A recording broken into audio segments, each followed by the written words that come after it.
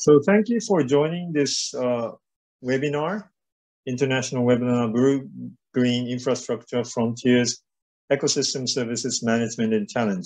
I'm Ryo Kohsaka and would like to open this webinar now. Again, thank you for taking time to join this webinar, and the speakers, thank you for joining tonight. And also we have two experts who would be commenting on the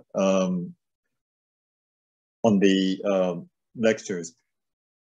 There'll be 3 lectures, 40 minutes each, and then it is followed by 30 minutes discussion.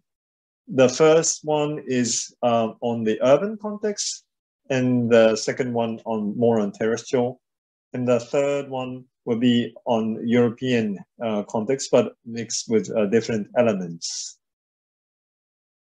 This is a short, brief introduction about myself. I had the honor to serve different institutions, including Convention on Biological Diversity, and Tobias was one of my best friend in my time in Germany when we did PhD together. Today, we would like to think about the linkages of this blue-green parts, which usually are split with different disciplines and different sectors. Concept of green, blue, or blue-green infrastructure has yet to be generally understood. Now the green infrastructure as a term is gaining salience in Japan, both by Ministry of Environment and by infrastructure-related ministries. And also urban green infrastructure is now gaining a lot of attention, which I think our first speaker would focus on. And their definition by the Japanese academies, associations, and governmental organizations.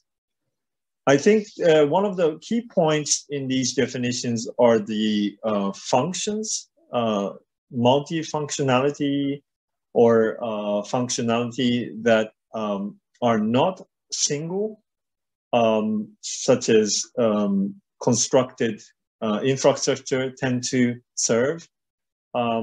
So these are one of the characteristics, I think, generally for the in the discussion for green infrastructure. The European definition emphasizes more on the location strategically planned network type of thing, and also the term biodiversity appears in their definitions. One of the reason or the point where we started these green infrastructure discussions were the earthquake and following tsunami and radiation-related accidents back in 2011, March. These came as a shock, of course, as to the Japanese public, and I think, nationally started to question the functioning and the role of infrastructure, as well as the human networks that are necessary in these kind of extreme conditions. So this is one of the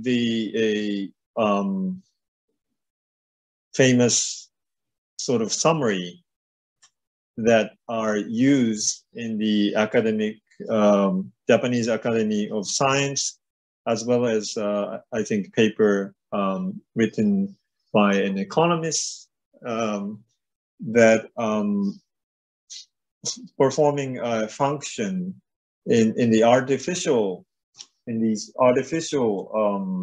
infrastructure has certain advantages, and these more ecologically oriented, or what is called eco-DRR, has maybe advantages in their maintenance, reduction of environmental costs, and their multi-functionality, so to speak. This is a very general descriptions. And of course, the artificial infrastructure has their own advantages that we have a lot of experiences in data sets. So the eco-DRR or ecological infrastructures are not there to sort of suddenly replace all the artificial infrastructure, but to complement and to expand our scope of discussions. So these are the trends, which I will not go into detail, but the Japanese Society of Science, the Japanese Academy sort of initiated these discussions, and there are also governmental bodies as well as a experts panel that discuss these issues. Also, depopulation is one of the key challenges in the current Japanese rural societies, and people are starting to think how they can think about using these or prioritizing these different lands, or whether to convert them or to maintain them with less labor, or to concentrate them so that they can focus on more productive lands, and lands, those lands that can be left to nature, so to speak, so that they would require less maintenance. And these could be done with the support of data sets and evidence. That's one of the projects that we are working on right now in a very rural area in Japan, south of Tokyo.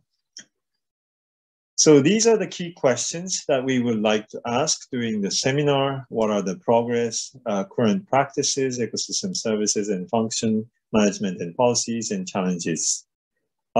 Fairly general, but we would like to follow up these after the three presentations and comments from the two experts.